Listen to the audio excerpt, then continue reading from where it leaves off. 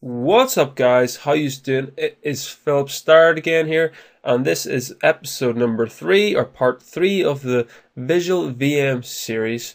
And in this episode of the series, what I'm going to be doing is showing you guys how you can. I'm going to basically create an out of memory error of the application.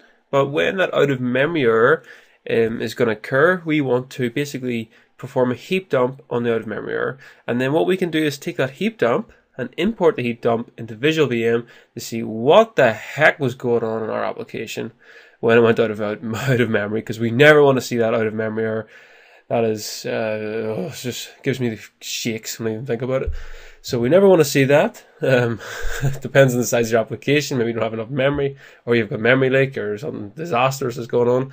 But let's see what we can do about it. So first thing I want to do is go to my run configurations here, and what we're going to do is basically add some VM arguments to the application. So don't worry about these, I just set them in because I like to see when the GCE is running and whatnot. First thing we want to do is put in an argument called heap dump on out of memory error. So what that's going to do is create a heap dump on the location of where the executable is launched from. So that's related to where this project is. So it's going to come in Philip-performance directory, and it's going to be named Java_PID, so process ID, and then the ID of the actual JVM process that's executing. What we want to do is we want to actually perform this, so I can go ahead and bring in two properties. So I'm going to, two virtual machine arguments, XMS, so that's going to be the initial size of the heap. So we're going to set it to 64 megabytes, which is pretty small, right? We're also going to bring in XMX, which is the maximum size of the heap. A performance improvement, optimization. Maybe people like to read the sizes the same size, but we're not going to get into that in this tutorial.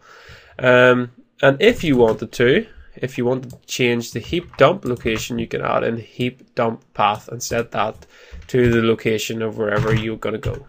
But we don't want that. We're fine with where it's going to go to start. So I'm going to click apply, and then I'm going to close this. I'm going to clear my screen from the previous one, and then I'm going to run this application, and we're going to see an out of memory error. So don't worry about this VisualVM. So here you can see out of memory error Java heap space. I'll go ahead and refresh this, and now you'll see the heap dump. So that's HPROF file. Okay.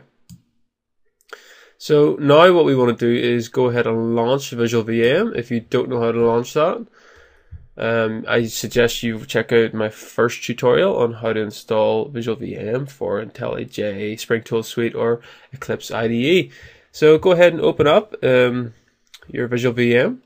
And if you have not installed the plugin for IntelliJ or your IDE, you can go ahead and go to the bin directory of your JDK installation and launch JVisualVM from there.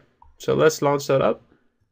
So what we want to do now is go ahead and load that heap dump into VisualVM. So you want to click load, and then you want to go to the folder which contains the heap dump, and you want to change the file of type to heap dumps, and now you'll see heap dump, or if you have the full process name, put it in and click OK, or open, sorry.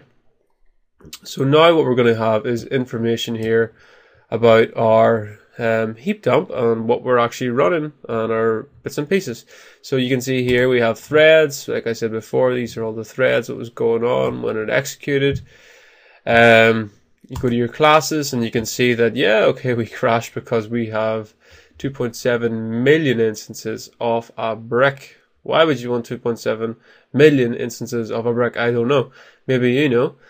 And obviously that's taking up a lot of size, and that's the main reason why we crash with out of memory. So hopefully you guys, if you guys are experiencing out of memory, if you don't work in a, was it epithermal or whatever it's called, file system where it kind of vanishes once it crashes, you could put this in and you can see what's going on when your application actually crashes. So I hope this guys, hope you learned something new. Make sure you subscribe to these series if you enjoy these videos. Let me know what you think, and I will see you in the next episode. So take care and have a great day.